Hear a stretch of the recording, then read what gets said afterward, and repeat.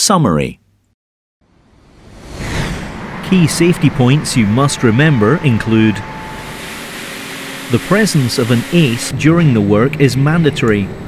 No ACE trained representative, no work. You need a method statement and work authority to work here. You must wear your PPE at all times on site. You must keep your work area clean and tidy to eliminate any potential contamination.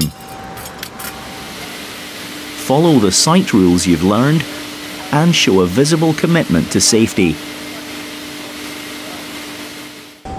I believe in a visible commitment to safety for lots of reasons. It shows you mean it, and besides, the last thing I want is to get injured or see any of my mates get injured or damage any plant. And Shivers will think more of you if you show a visible commitment to safety.